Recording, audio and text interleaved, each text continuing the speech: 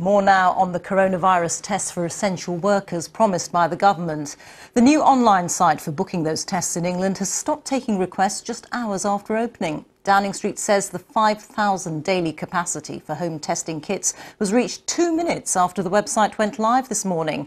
Around 15,000 tests were also requested at drive-through sites. Well, Dame Donna Kinnair is the General Secretary and Chief Executive of the Royal College of Nursing, and she joins me now live. Thank you so much for joining us on BBC News. I wonder, Donna Kinnair, how do you feel about the government's plans to test all essential workers? Do you think that health workers should be given priority, or do you think that this is right? So I think we need a stage where health workers are given priority, because actually it's health workers that have been providing the care.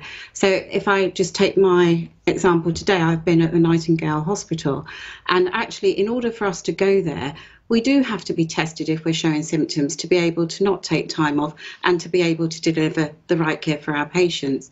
But just reference to your earlier conversation about lifting the lockdown, we know that we haven't infected enough of the population with this virus. So for any lifting of any lockdown to be successful, we need not only to be able to test healthcare workers, but also to track and trace patients or people, not just patients in hospital, but people outside of hospital, or people that are coming into hospital for various other reasons, not just for COVID.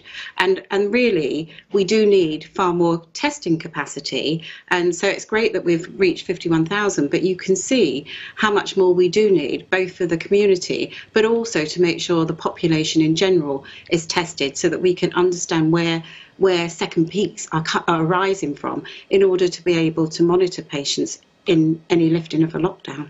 I mean, we've heard repeatedly that the capacity for testing is increasing, but those tests aren't being taken up. I mean, what are you hearing from your members? Are they still having difficulty getting to places to be tested?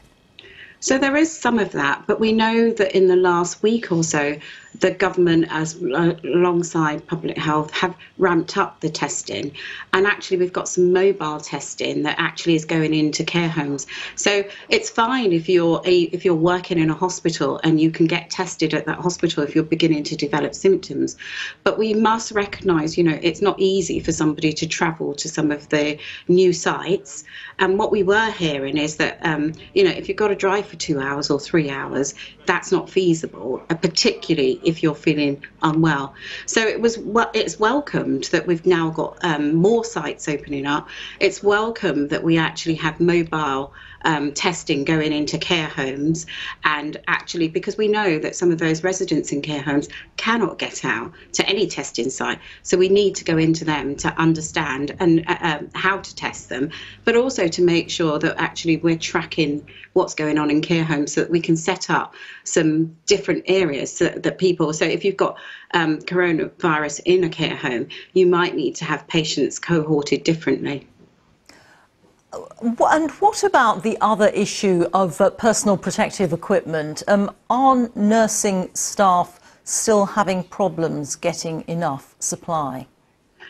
Well, our latest survey shows that half of the nursing staff that responded to it, and those working in some high-risk areas, have felt pressure to carry out their work without the right levels of protection that is in the official guidance.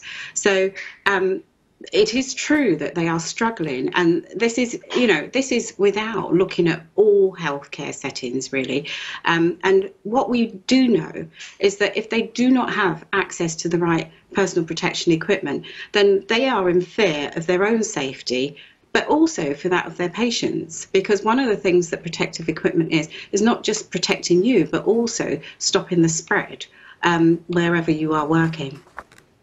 OK. Dame Donna Kinnair from the Royal College of Nursing, thank you so much for your time. Thank you. Thank you.